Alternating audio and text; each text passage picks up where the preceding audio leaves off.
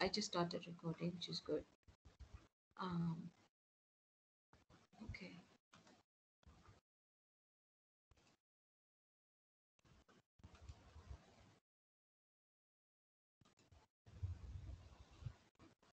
Okay, I just took the attendance as well, but you still do the attendance in Spectrum. Okay, thank you for reminding me. Okay, just go back to this this class for today. All right, so I just shared this statistical testing with you. It's week 7. Oh, okay. I changed it for yours, so yours will show week 7. All right. So why we do statistical testing? Anything that we learned from week 1 to week 5 is called descriptive statistics. Okay, the frequency, standard deviation, mean are called simple descriptive statistics. So we learned how to generate those parameters.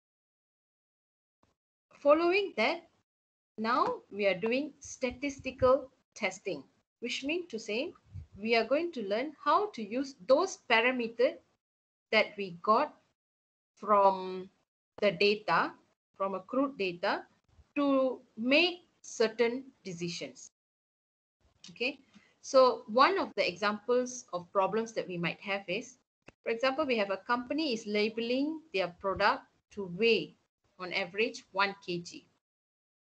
So when we bought the product last time, it only weighed 0.925 kg. So we suspect the company is cheating. So we want to know whether is our suspicion true or not. So if I put it on the other way, if I'm the company that is producing something that weighs 1 kg, for example, let's say your sugar packet. Okay, our sugar packets are labeled as 1 kg.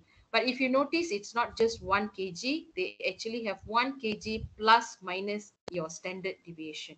All your flour packets, sugar packets will have that plus minus.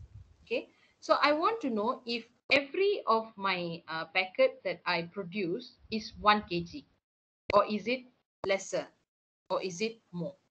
Okay, so that could be a problem that I have. So I can be producing millions, I can be producing thousands. That's why they do data collection. They collect every bag, what is the weight like, and then you calculate the average, you calculate the standard deviation, and then you have a question about it.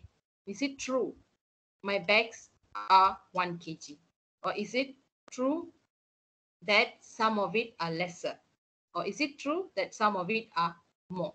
So in this first question, we are suspicious if we are getting lesser product. So depending on what questions we have if we have in mind, we will develop our hypothesis. Okay, so from the hypothesis, we will have one null hypothesis, a situation that we want to try. We are not sure. We are accusing that this hypothesis cannot be true, may not be true. So it's innocent until proven guilty. So we are saying, okay, so we are giving you a chance to be innocent. So there's a hypothesis that you're accusing of. And then you have an alternative which you suspect, that is the hypothesis. So you have a alternative hypothesis.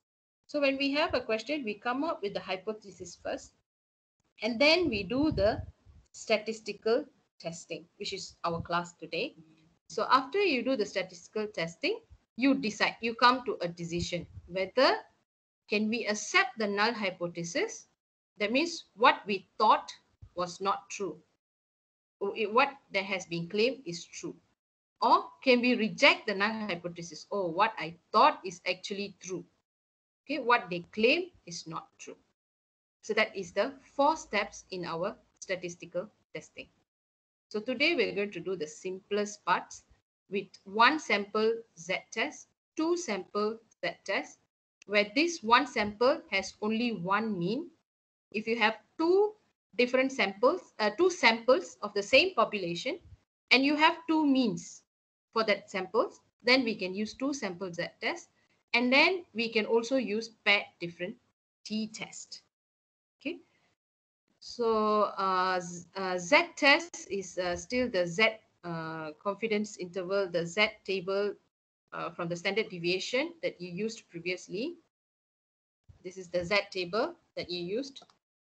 Okay, So all this data has to be in a standard distribution in order for you to do these statistical testings, which is why you learned it in your previous classes. Okay, so we also have an option to do t-table, okay, pet t-test, and then we will also have ANOVA, where we do testings for different groups. That means this is ANOVA is for bigger set of data, and you have bigger groups. And for this statistical testing, you'll be doing F test. Okay, so you have Z test, T test, F test. But for all these testings, the most basic part is of you learning how to come up with your null and alternative hypothesis. That's why I told you this is the basis of all your uh, statistical testings. Okay. Okay. So before I move into this part, now I'm going to explain to you some of this. I'm going to explain to you about this hypothesis. I'll just go through the slide. Okay.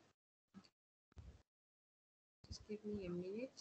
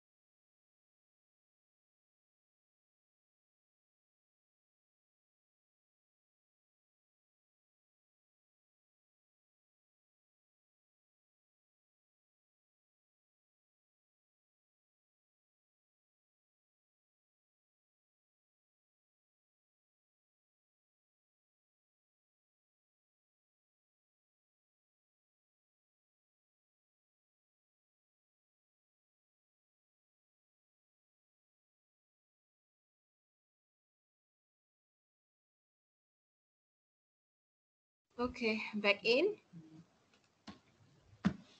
Okay, so what is null hypothesis?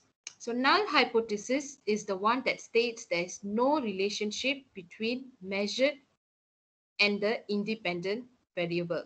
So you do not need to believe that the null hypothesis is true to test it. So you likely suspect that null hypothesis, you likely suspect there is relationship between a set of variables. Okay. Actually, these words will not mean anything much to you. So I will go straight to the examples. And in the examples, I'll explain what these notes are trying to tell you. Okay. Um, okay.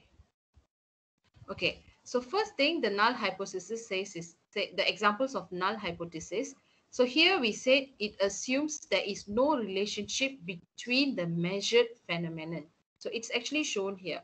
So if I say cats show no preferences for food based on shape, that means the shape of the food. The cat doesn't show any preferences. So it says, see, the null hypothesis usually defies any relationship between the variables. The variables here is the food shape. Okay. Plant growth is not affected by light color. Again, it defies the variable. Age has no effect on music ability. So it defies the uh, age parameter on the music ability. So this is usually the null hypothesis. So if I look at these are in words. So if I were to come with a null hypothesis, are teens better than math than at math than adults? So again, here we are looking at age. Here the question is asking if age affects ability in math. So null hypothesis will say there is no effect. It will always defy any relationship. So does taking aspirin reduce any chance of heart attack? So whether aspirin affects heart attack. So you will say aspirin does not affect heart attack. Do teens use cell phones to access internet more or adults? So here we want to know whether teens or adults use more internet. So here, so the null hypothesis will be age has no effect on cell phones. Any problem? Can you hear me? Can you hear me? Yes, Okay. doctor. Yes, yes, we can Okay, hear thank you. you. Okay. Okay, so that's how we show that's usually what null hypothesis is, and this is qualitative. If you notice, there's no numbers here, but the examples I gave you has numbers. Okay, so let's see how we state the null and the alternative for the numbers. So a researcher suspects that the exercise is correlated to weight loss, assuming diet remains unchanged. So the average length of time to achieve a certain amount of weight loss is 6 weeks when a person works out for 5 times a week.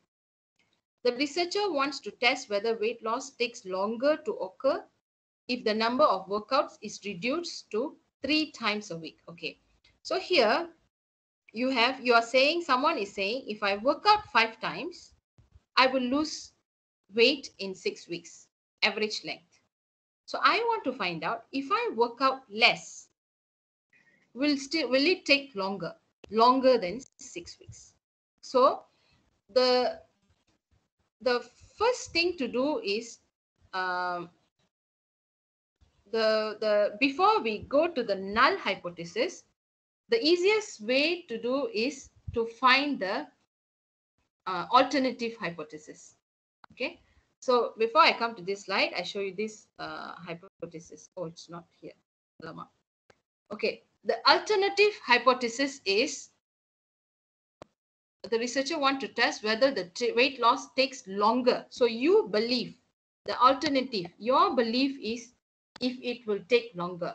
So your alternative is if it will take longer than 6 weeks. That's why your H1, or you can also term it as HA, where average is bigger than 6 weeks. Okay, so that is the first step to writing the null hypothesis is to find the alternate hypothesis. It just makes your life easier. So if I want to know whether it takes bigger than 6 weeks, so my null hypothesis will be if it is lesser than or equals to 6 weeks. Okay, right. See, the same question I can ask you slightly differently, and your null hypothesis will change to this. Your null hypothesis can be mu is equals to 6. When? If I change the question, okay, where I don't talk about the weeks. Okay, here I said my workouts are 5 times a week. So it takes 5 times a week. So I take 6 weeks to lose.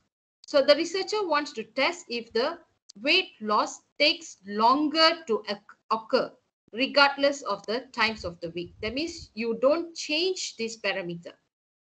If you don't change these parameters, the only thing you want to know is whether it is going to be 6 weeks or it is going to be more than 6 weeks. Okay, if you don't change this parameter. If the question is like that, then your null hypothesis will still be the same, bigger than 6, but your your alternative will still be bigger than 6, but your null hypothesis will become mu is equals to 6. That is the difference. Here you have a parameter that is changing. For this question, you have a parameter that is changing. Because you reduce it to 3 times a week, you want to know whether the weight loss occurs, it takes longer time. So your alternative is still bigger than 6, but your null hypothesis, it could be lesser than or equals to 6 because there's a one changing parameter.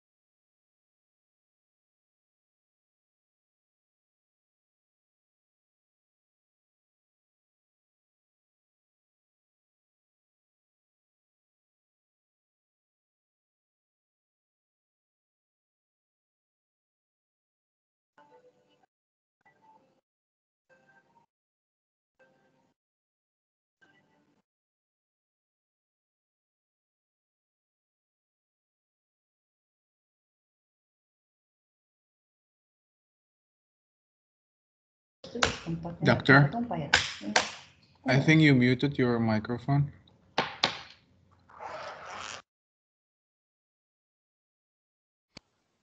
Hey, did someone accidentally muted it? Because I've been talking continuously, right? Okay. I don't know where did I stop. So where should I start from?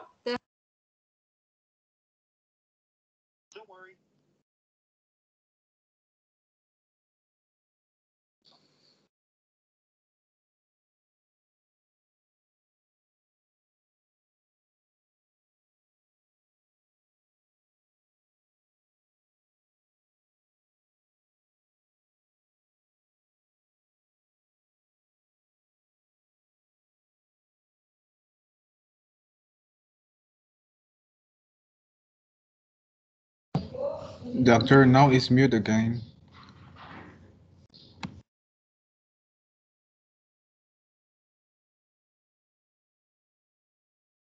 Did not mute it. I don't know why is muting automatically or unless someone mistakenly press. Okay, keep notifying me. I don't know why this is happening.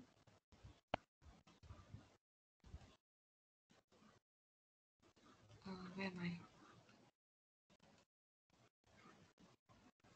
I? Okay. So a pharmaceutical firm maintains that the average time for a certain drug to take effect is 15 minutes.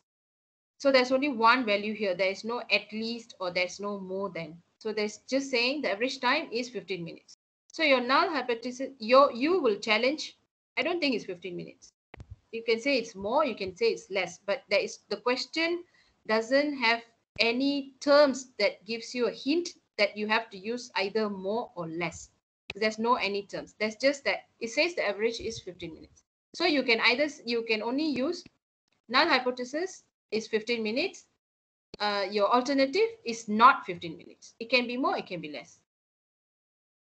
The mean starting salary of graduates is higher than 50,000 per annum. So you have this higher than 50,000 per annum. So your alternative will directly become mu is higher than 50,000. So if is you're already looking at 50,000, so you don't want to look for anything that is less than 50,000. So you just say you just challenging if it is equals to 50,000. Probably it's just 50,000. Okay, so same goes to the first one. So he's saying at least 1,000. You do the alternative first. At least 1,000 means is more than 1,000. That's what he's claiming. So you are saying the null hypothesis will be equals to 1,000. Okay, so these are some of the examples, and I actually shared with you another set of example. But before I move to that, there are some incidents that can happen when we do this statistical analysis. So let's say we come to a decision that H naught is false, is not true.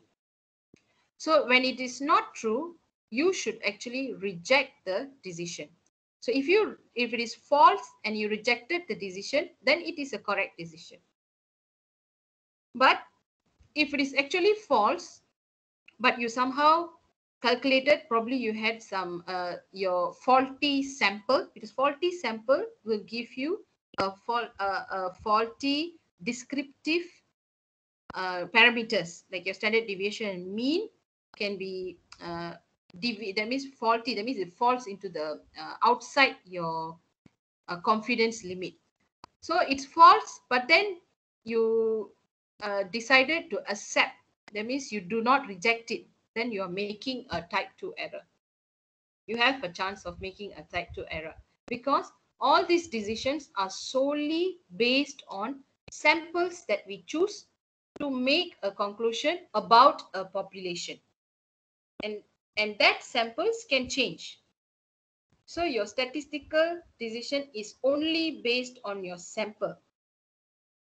Okay, so the decision can change in accordance to your number of samples, quality of your samples, it can change. And let's say your decision is actually true, your H naught is true, but then you decide to reject it. If you reject it, then you're making a type 1 error. This is statistical terms. Let's say there is some error that we made, then we define, okay, a type 1 error has occurred. So a different sample population has revealed this decision, the correct decision. Okay, so these are the two important points for you to understand from this lecture.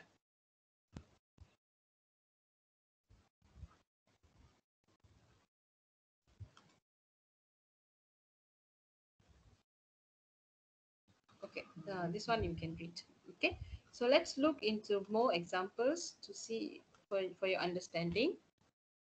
Okay, so if these are examples on null and alternative hypothesis on why we use this.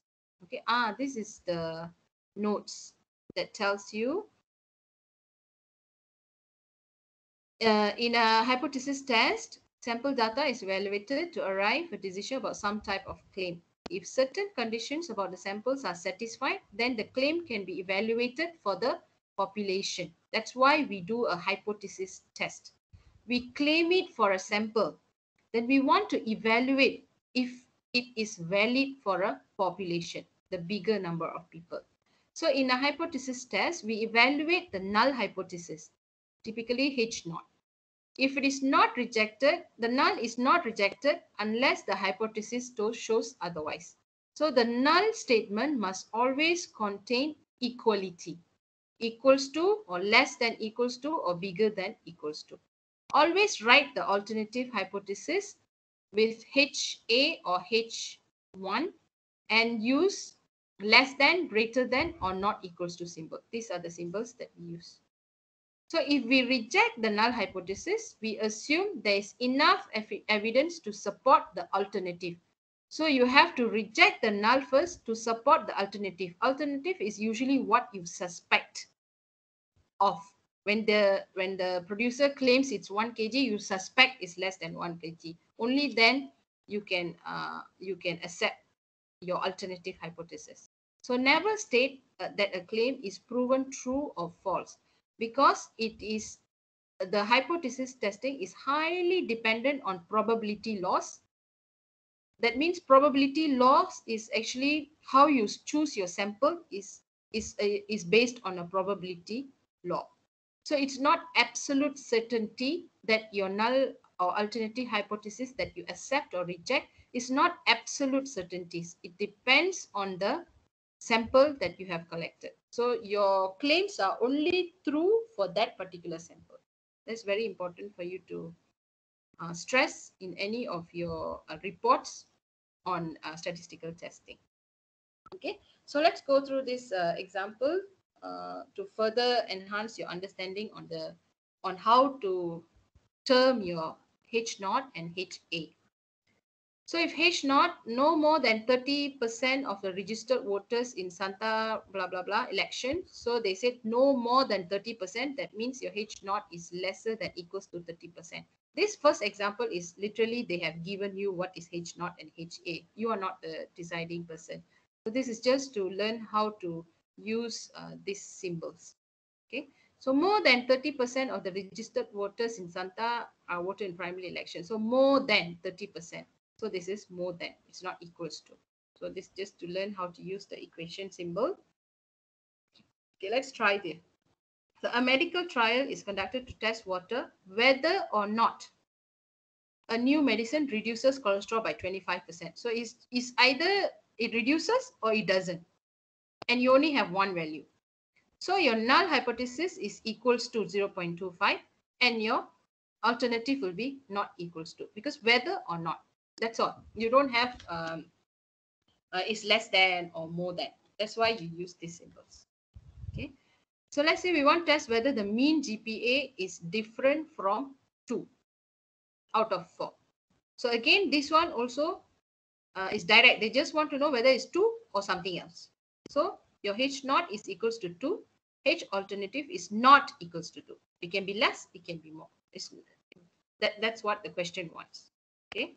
So we want to test whether the mean height of 8th graders is 66 inches. So state the hypothesis. Again, they just want to know whether it's 66 or it is not 66. That's why it is equals to or not equals to. Simple. Okay, let's go to the next example. We want to test if the college students take less than 5 years. Okay, now you're getting, there's something that you want to know.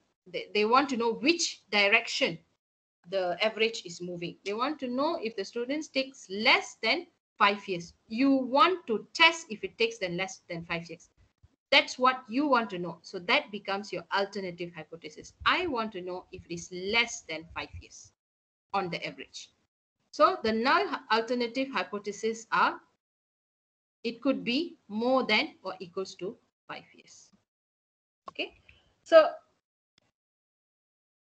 okay. So if let's say the same question actually told us the average student takes 5 years to complete college. So we want to test if college student takes less than 5 years to graduate.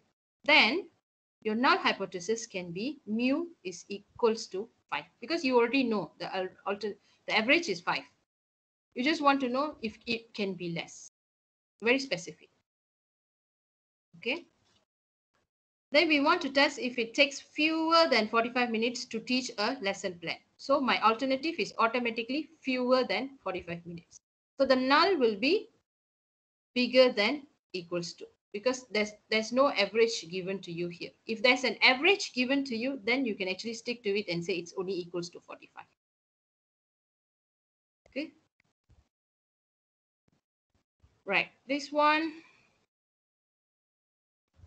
you want to test if the percentage of students who take advanced placement exam is more than 6.6. So obviously HAP is bigger than this 6.6. So what is your null hypothesis? So you only have one value. Uh,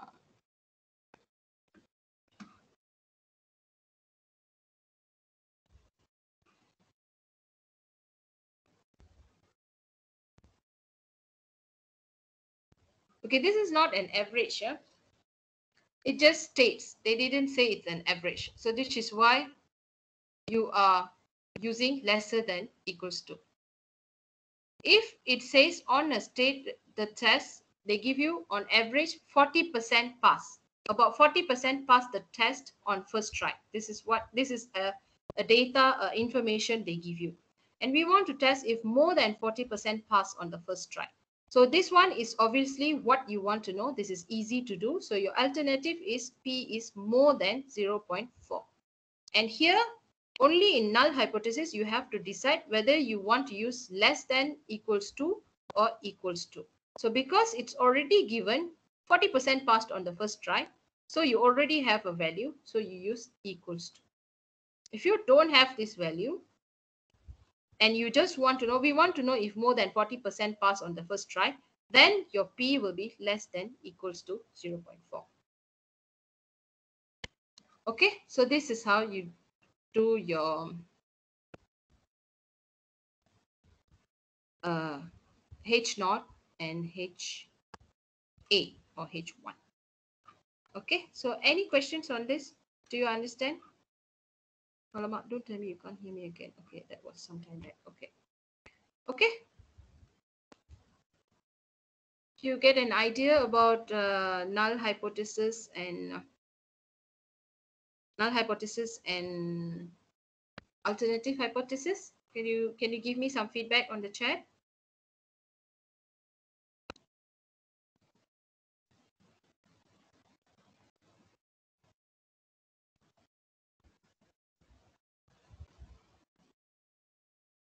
Thank you. Thank you, Zenfeng and Munir. Thank you, Hadi. Okay, thank you, Morgan. All right. So it should roughly give you an idea of what it is. And if you still don't understand, go through it again. And then you can go through some exercise. You can just go through the videos that I gave you. Those give you some examples as well. then you should be able to do it, because I've already given you the gist of it. Okay. All right. Now let's move on to statistical testing. So this is going to be fast. I told you I will try to finish in an hour, but I probably take another extra 15 minutes. But this one, I read through this morning, so I see it quite step by step, and I don't think you're going to have any problem. Usually, students have problem with this null hypothesis. Okay, for this statistical testing, you will have you just need to know what to do with the how to come to a decision point. So I'll stress on this part, and I also stress on which test do you do for different types of problems. Okay, so you already know why we do statistical testing, because if we have a doubt on a population, then we use the information from a sample and we make a decision for a population. Okay, this was this also answers the question on tutorial that you had last week. You had yesterday someone asked me, you asked which sample standard deviation that you need to use. So if you notice, you were to use the population standard deviation. Why? This is what statistical testing is. So we collect a sample, we do find out what is the standard deviation, what is the mean average, what is the mean of that sample. But when we want to make a decision for the whole population, you use the standard deviation of the whole population, and you also use the uh, data from the sample. Okay. Okay, let me bring you direct to what I'm saying. So one of the tests that we will be doing is one sample t-test. So we'll be using the sample mean. This is sample mean. This is the value that you doubt. This is your hypothesis value that you doubt. And then you have a population standard deviation and the number of sample size. So please take note of the term population and sample. They have a meaning. When we use population and when we use sample, it means population is bigger and sample is a subset of the population. Okay, please let me know if I'm muted. Okay, because I'm not looking at that Teams screen. I'm looking at the word screen that I'm sharing with you. Okay, so we need both this data. So it's actually it's not meant to confuse you. Why do we need standard deviation for the sample? Is we want to know if the sample that we collected is valid, has a quality. If let's say the sample that I have collected has got very big standard deviation, that means it varies a lot. The whole sample varies a lot. So if I have only 45 and then it varies a lot, that means I'm bound to make some mistake. That means I'm bound to have some extreme values. But if I have a big sample and then I have a bigger standard deviation of that sample, so that shows the quality of the sample. So it's widely distributed. So it just tells me an information, descriptive statistical information about that particular sample. But when it comes to statistical testing, I need to use population standard deviation and information from the samples, the size and the sample mean, to make decisions on my hypothesis. Okay.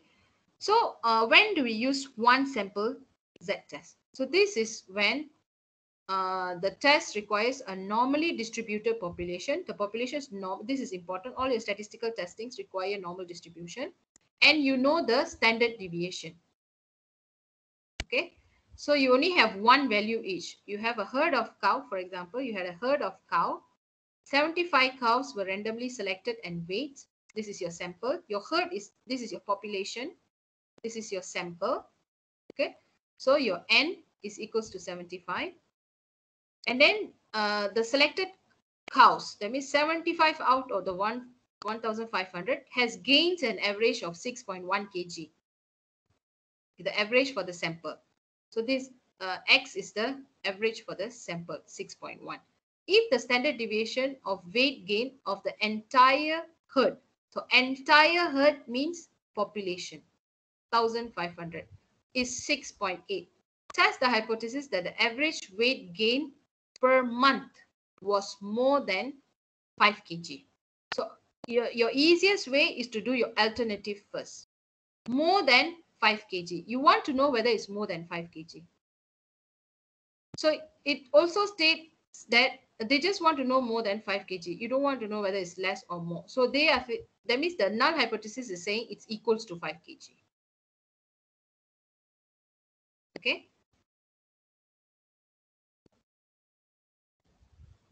Because it states the average is 5. That means in this is also there's only one value. So you accept it as whether it's equals to 5 or is more than 5. This is what they want to know, whether it is more than 5. So there's one mean, one standard deviation, one sample of the whole cow. So you use one sample t-test. This is the equation. And you put in all your information here.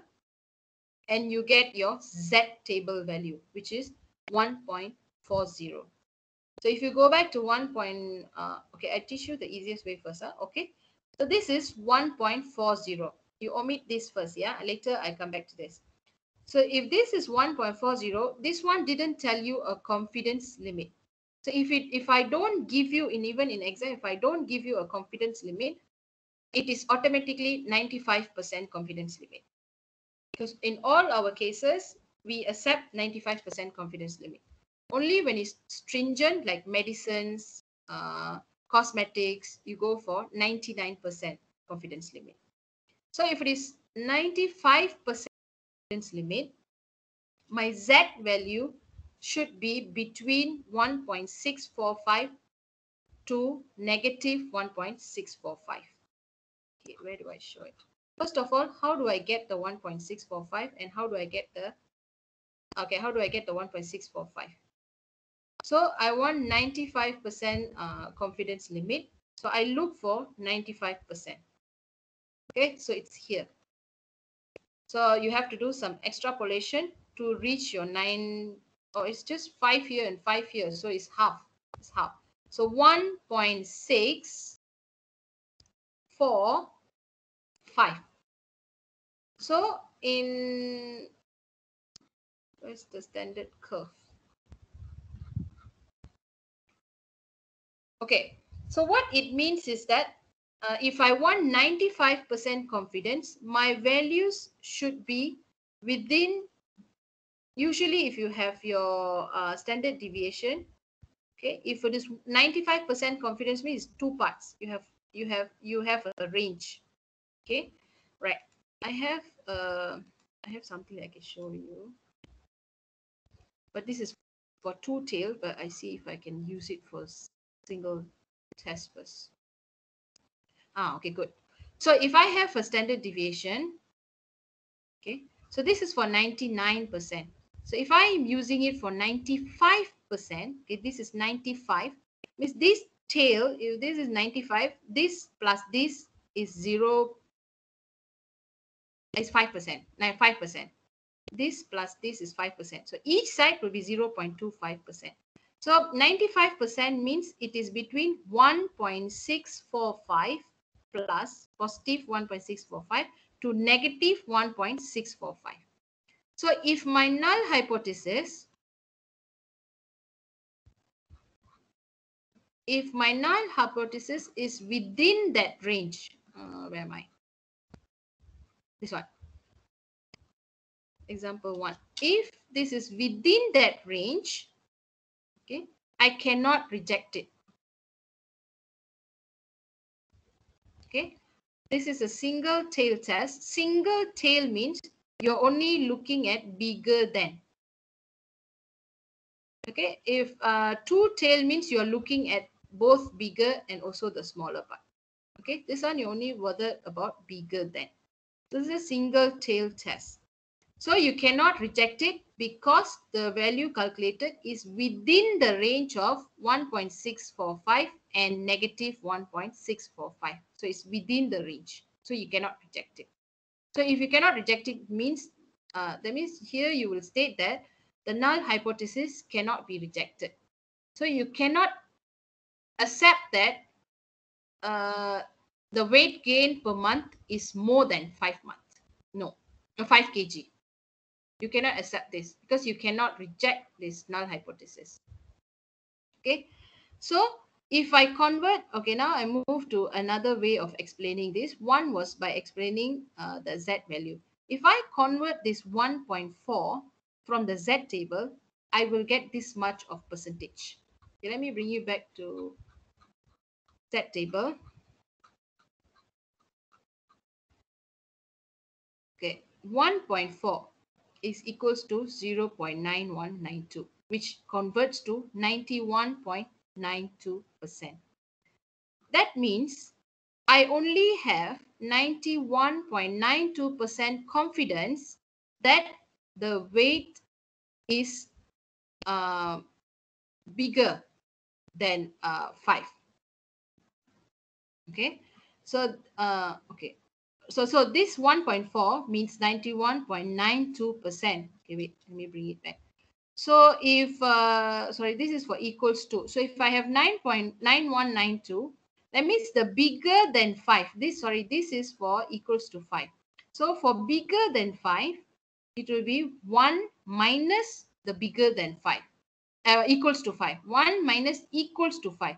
So bigger than 5 is 0.08%. So what does this p value means?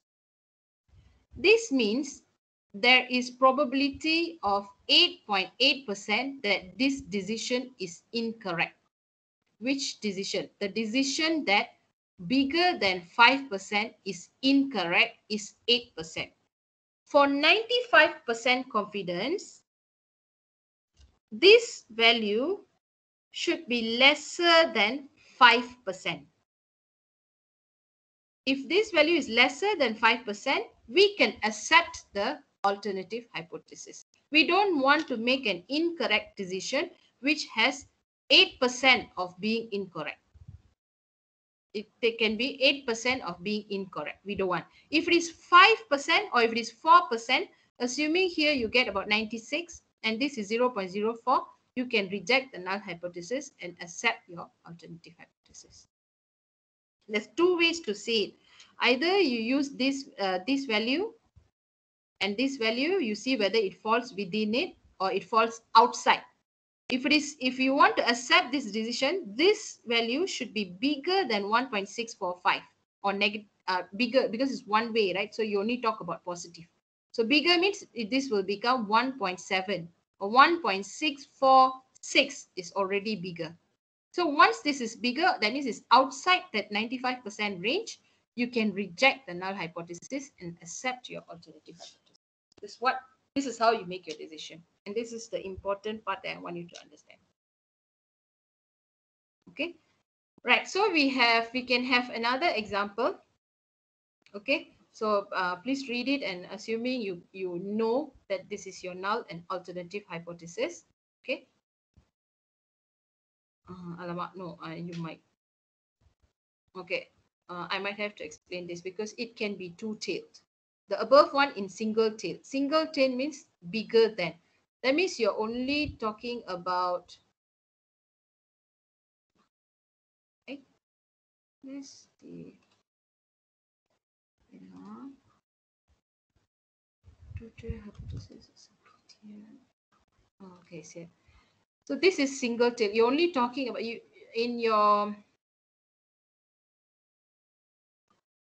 Do I have a 95%? Don't have. It's all 99. Okay, so if I because I was talking about bigger than, so this is your middle point. So if I'm talking about bigger than, I'm only concerned about this tail. Why tail? This was 1.65. Anything outside 1.65, that means my alternative, I can reject the null. Okay, so this is single tail because there's no, the null hypothesis was bigger than. But if it is not equals to, that means if I just use equals to or not equals to, it can be bigger, it can be lesser. Then I'm talking about two tails. So this is called two tails hypothesis. So this for this two-tail hypothesis, I have this whole slide, a whole PDF. You can read up and uh, understand what it means. Okay. Okay. So let's go to the two-tail. Oh, I'm taking. How do we know it's a two-tail? Two-tail is when you don't have this. Okay, it's either less or more, then is one tail. Even if it is less, then you're taking the negative part of it. If it is equals to, it becomes two-tail. How do you know it's two-tail? Okay, for example, you have a mean score of 68 and standard deviation of 13. This is one sample. Then you have another sample, 70 students participated. Okay, this is the average of the population. So it's held annually, and the mean score so far for the population is 68 and 13. This year, 70 students, this is a sample, 70 students participated, and the group has a mean score of 65. This is the mean of the sample. So is the group is typical of others who have participated in the competition. So you want to know if the mean is always 68 for the population. This is a sample. So for the population, when you add these 70 students back into this total population, let's say it's 20 years, that means you add up all the 20 years, will you still be getting 68? That's the question. So your null hypothesis is equals to 68 and your alternative is not 68. Okay. So this becomes a two-tail because it can be more, it can be less. Okay. So for a two-tail, you have a balance. Your tail is, if it is 95% confidence, you have a balance of 5%. So you have two tails, so 0.25 on either side. So your Z value is 1.96. For 95% confidence, you have 1.96. So the Z value that you're going to calculate should be within negative 1.96 to positive 1.96. So here your mean, you always use your sample mean. This is your sample mean. Then you have your hypothesis that you want to know. Then you have a standard deviation of the population. Follow the formula. Population standard deviation. Then you have a number of your sample. Then you find your Z value. Negative 1.93. This is within the 1.96. It's bigger than negative 1.6, so it's within the curve. So the null hypothesis of population mean is 68 cannot be rejected because it's still within the curve. There is no evidence that they can be different from the previous competitors. Okay, so here you have one standard deviation and then you have a sample. So this is still one sample t-test but two tail. Okay, this one is one sample z-test with single tail. Then you have two sample z-tests, which is comparing two means. That means you have two samples. So you have a whole standard deviation of 14.1 for male donors and 9.5 for female donors. Then you have samples that you take from this population. You take 75 males, 50 males. So you have two standard deviations, two sample means. So you want to know what is the likelihood that the means are the same for both. So your null hypothesis is either equals to, or when you minus, it becomes 0. It can either be this or this. Both are the same. So in this case, then you have two, for the human population, you have two sample means. Then your formula changes slightly, but it's still about the same. This is your formula. So insert your parameters accordingly and you'll find your Z value. So again, what is the confidence that we are looking at? It's not given. If it is not given, we are looking at 95% confidence. Okay. So when it's 95% confidence, this should be between, because 95% confidence is fixed, negative 1.96 and positive 1.96. So in this case, it's negative 2.37. It is smaller than negative 1.96. It falls outside the region, which mean to say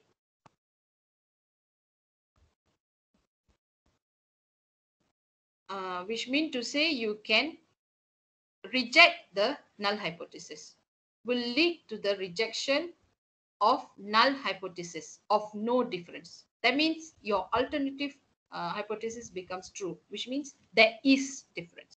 Okay. One way is using the Z value. Another way I told you is using the percentage. So if it is 95 percentage, so you have 5%, anything below 5%, you can reject the null hypothesis. So this is below 5%. This is 1 minus 95 percent, which is 5%. So it's negative 2.37. If you convert it in the Z table, okay, if you convert it in the Z table, it becomes 0.089. So I bring it back to the Z table just in case for those who might not understand.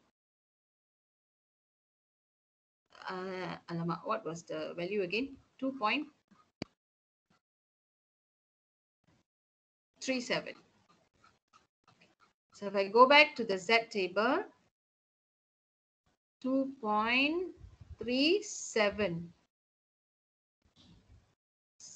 7 is the next row.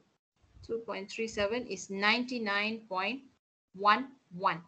That means the null hypothesis is 99.11. So the alternative is 1 minus 99.11. That will give you 0.0089. Okay, so if this is less than 0.05%, then you can reject the null hypothesis and you can accept your alternative hypothesis. Okay, so in practice, two sample Z-test is not often used because the two population standard deviation are usually unknown. Usually it's difficult to find the standard deviation of two population. Okay, like if you want to talk about the state, you cannot actually get every single female or every single male of that population to get your accurate standard deviation. So usually we will use a sample standard deviations and the t distribution to test this kind of values or data. This is when you're doing a research and all, you have to decide which testing that you want to use for your sample and why. Okay. So in the case where getting the two population standard deviation is difficult, we do paired different t-tests. Okay. So this is again the same, it follows the same rules, but you have a different table to use, which is t-table. Okay. You have a t-table. So if you, for example, we have a question and we want to know what is the average height that a stock grows. So you have 10 stocks, you have before and after. So in this case, you have to do your descriptive statistics first. You have to find the difference of this before and after. So you have to find the difference and compute the mean and standard deviation of this sample. Then your null hypothesis is you want to know whether it grows on average of this, but you want to know if uh, if the fertilizer, the stock would have grown an average of 6 inches during that time, even without the fertilizer. So you want to know whether the fertilizer worked. So your hypothesis is mu is equals to 6 or bigger than 6. Then you follow this one, the parameters. So you take the mean. Mean came from this sample. This is your hypothesis. S is, what is S? Sample standard deviation. That means you must have calculated your standard deviation from this data. And then your number of sample is you have 10 stocks. You find your T statistics. Okay. All right. If you notice here, you need to know your degree of freedom. Why? You use your degree of freedom in the T table. So we got a T value of 2.1. So what does it mean? the test is one tail because you're only asking whether the fertilizer increases. So only one side of it, not reduce it. So the critical value from the T table, you look for another thing they didn't give you, or they did give you the significance level 0.5. Okay, so you want is 95% confidence. So in the T table, you look for 9 degree of freedom. Degree of freedom is always total number of samples minus 1. So let's go to the T table. Remember, you must use T table. This is Z table. You have to use T table. In T table, you have distribution. You have a degree of freedom. So 10 minus 1 is 9. Then you look for, this is your level of confidence, commonly used level of confidence. So this is for 95%. One tail. This is for two tailed. This is 99% one tail. This is two tail, 99%. And this will be 90%, 80%, 70%, 60%. So single tail degree of freedom of 9 and single tail 95% falls at 1.833. Okay, what does it means?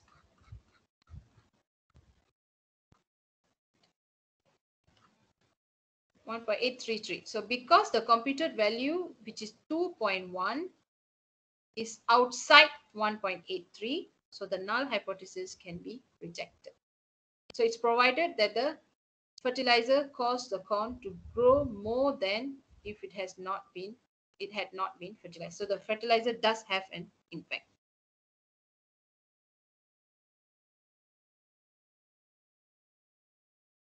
Okay. So it only gave an impact of, if you, because from this data, you will find out that your mean, see the difference is only from the mean and your statistics is only 1.36 inches. 7.36, the mean minus 6 is only 1.36, but it is already statistically significant that the growth is bigger than 6 with the fertilizer. Okay. Then these are the type 1, type 2 errors, which I explained just now in the slide, so you can read through it again. And so we have gone through Z test, we've gone through T test, and we have one more to go through, which is the F test. F test. So it's the same thing, it's just that you have more than two means. Then you use analysis of variance, ANOVA. Okay, so it's the same thing. I'm going to leave it to you to go through this yourself.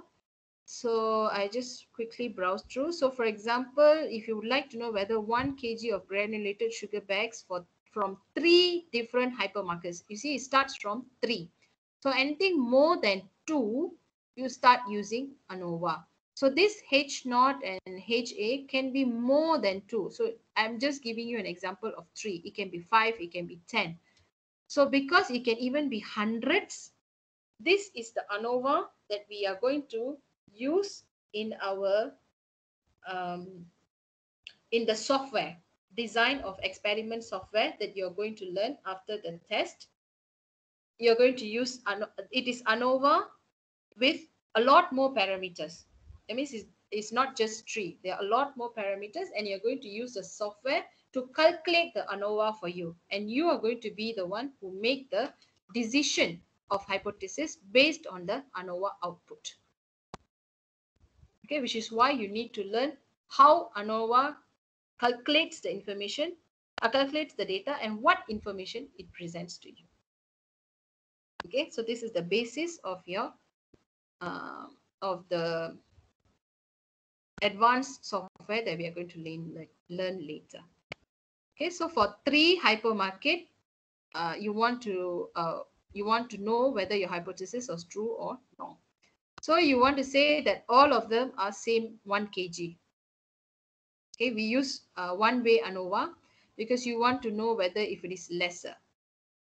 No, they didn't say whether it's less or more. So the question must have said They are claiming you would like to know whether 1 kg granulated sugar bags from the 3 hypermarkets are the same. That's all. You only have one information. And you have 100 bags. 100 bags from each of these hypermarkets. So you have 300 bags. So your null hypothesis is they are the same. Your alternative is they are not the same. That's it. So it's a two-tailed. It can be less, it can be more. Okay. So these are the steps for you to find out. So first, you for the test statistics, you have to get the F value. So F value can be calculated by mean square between the groups and mean square within the groups. And this critical value, that is the confidence limit, can be 95% or 99% unless it is given. If it is not given, you stick to 95%. But this example will explain to you for both 99, this is 99, this is 95. Okay. So again, you use the same method to use the F table. So I've shared the F table separately. Okay, I've shared the F table separately. You can use the F table in a similar way. And then you do the relevant calculation, find the mean square between the groups and then within the groups, and you make your decisions. Okay, so though there's an example given here, so it's already calculated the average, the number of sample and the standard deviation, and how you calculate each of these parameters. Okay, how do you calculate variation between groups, variation within groups, then use both those values to calculate your F statistics 5.67. And using that 5.67 from F table for DFW 947, okay, so that means you also have degree of freedom. You have to find your critical value and make your decision. Okay, so I'm going to let you to read through this. So you have a sample here, and I have exercise of ANOVA for you here. Okay, I have exercise for ANOVA, and I also have the answers for this attached to it as well. So I want you to go through it all and do this ANOVA assignment. Yeah, I can stop here. Okay, let me just show you the F table. It's already in Spectrum. The F table is already in Spectrum. You use it in the same way. Okay, you have a probability. So in this case, you're using the tail size. Okay, this is the tail size. This is the degree of freedom. Okay, degree of freedom. Okay, here the degree of freedom is here. Then degree of freedom is here. Okay, then we will have to estimate it. We have to, what should I say? Extrapolate some of the values. Okay, so I'm going to let you try first. If you have any questions, you can always ask me. So your test is is without ANOVA. I think there's no ANOVA. Without ANOVA, but there is the t-test, all the 1 sample t-test, 2 sample t-test, and paired t-test. ANOVA, I don't have ANOVA so far. Yeah.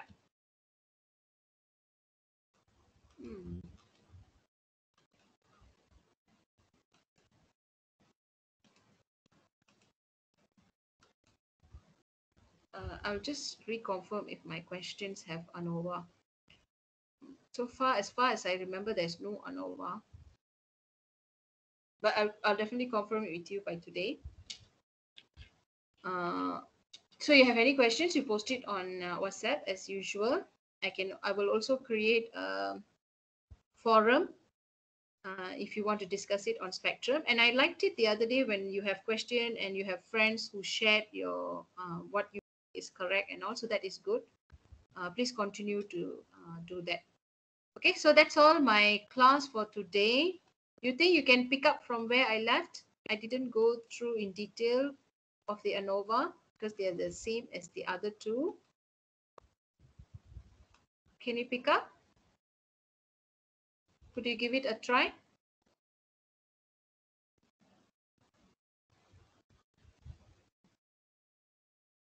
Okay, thank you for your thumbs ups. Okay, so I think I'll leave you with this here first. Go through it, do the assignment. I gave the assignment due date on 8th of December. 7th is our test, so that you don't have to rush through it. But I would want you to attempt it because you will be doing the other. The others are also in the test. I tell you what, I think I'll include the ANOVA as well into the test, so it makes it easy. It's included. Okay, it's included. So ask me the questions. It's until the ANOVA testing. Any questions about the test?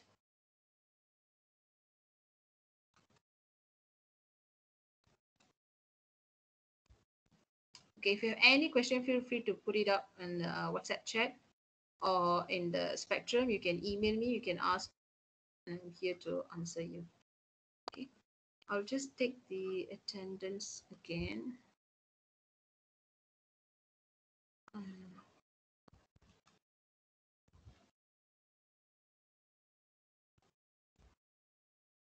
Okay, done. All right, okay, I'm done with the lecture for today. If you have any questions, okay, just to reconfirm, the test will include only ANOVA, other parts of this. Oh, no, it's until ANOVA. All weeks, it's week 1 to week 7. Week 1 to week 7.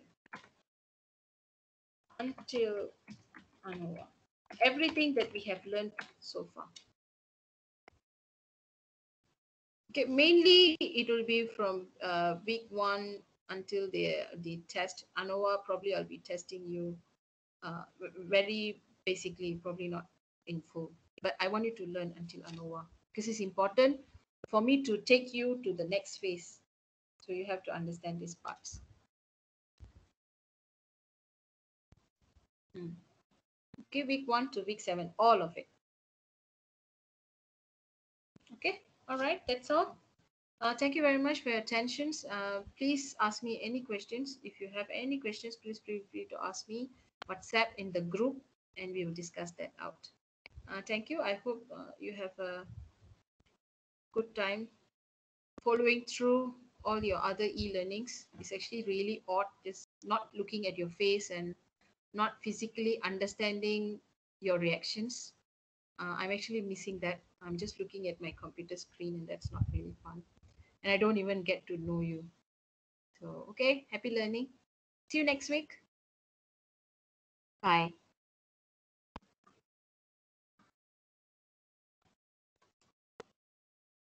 Please answer my questions, yeah, my survey questions, please.